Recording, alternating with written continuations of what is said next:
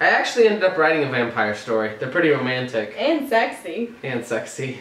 Well, you know what? I think the story about the girl with the skull for a head would have been far more entertaining. No. Why don't you tell us what you've come up with, Mary? You've been awfully quiet. I haven't thought of anything yet. That's unlike you. Usually you're the first one to think of something. Leave her alone, darling. Creating a new story is like creating new life. Yeah, giving birth isn't easy. Well, I mean, aside from the giving birth part, but imagine if you actually had to create a full human from scratch. That's what coming up with a story is like. Hypothetically, if you could create a new man, would he be hot?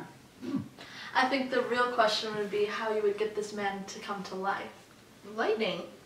Lightning's the fundamental force of the universe. I have to go.